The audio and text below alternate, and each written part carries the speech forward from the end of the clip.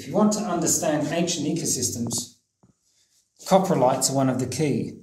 This is actually a preserved dropping made by a marine reptile or amphibian 251 million years ago.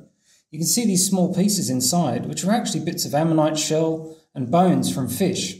It's fossils like these that allow us to reconstruct diet from long extinct animals.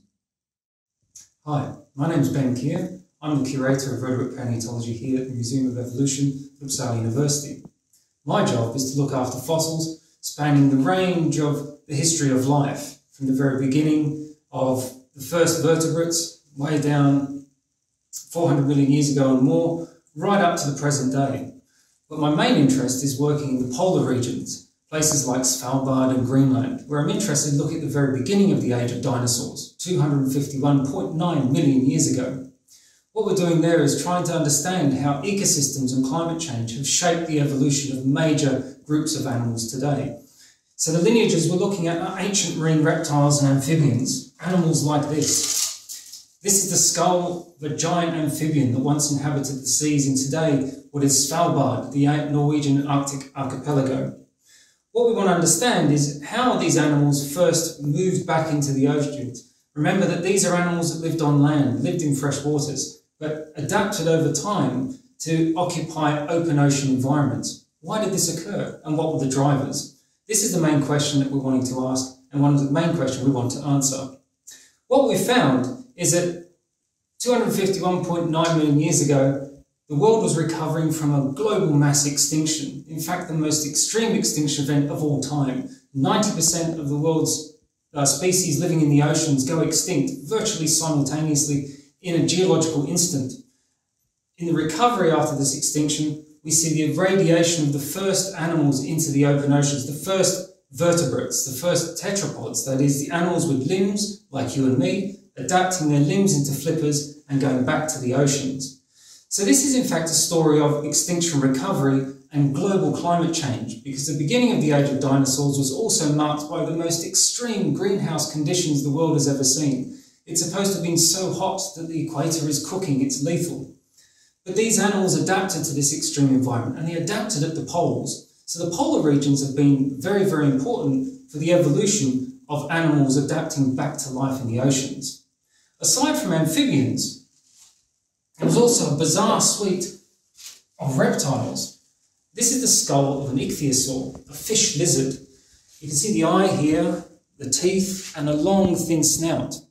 This was one of the first reptiles to adapt to life in the sea, and it did so by modifying its body from something that may have looked a bit like a crocodile into something that looked like a fish or a whale.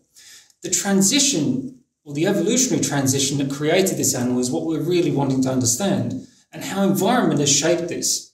We can see from the skull that this animal is obviously eating fish and probably eating small squid-like animals called ammonites.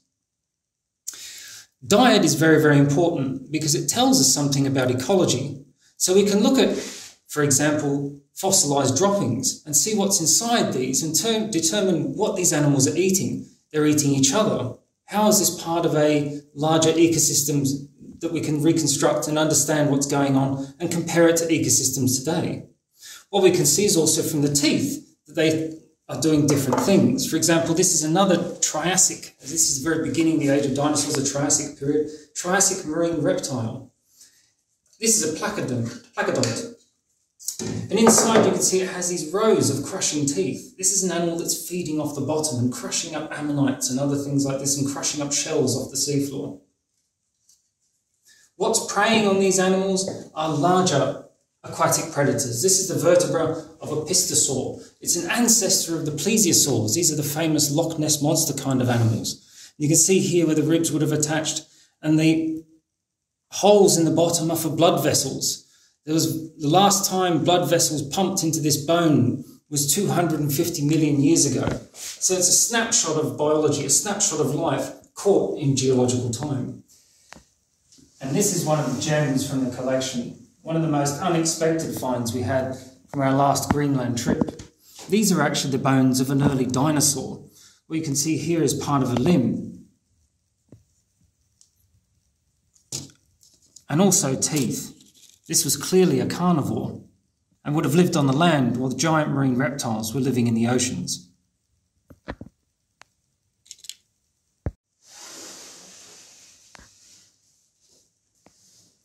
Here you can see some of the ecosystem, again from the very beginning of the age of dinosaurs. These are fossilised fish and they're beautifully preserved.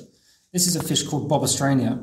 You can see it's a kind of disc-like fish, probably filter feeding on small things, small animals in the water column. Here's another one. This is actually an early coelacanth called Laugia. You can see there's a vertebra here. This is the skull and the tail, which is just coming out of the block. These are ammonites, so it's the shells of squid-like animals that inhabited the sea at the very beginning of the age of dinosaurs. You can see here this coiled shell. The animal would have come out the end here, so you can imagine that this would have had a squid-like animal coming out at the end.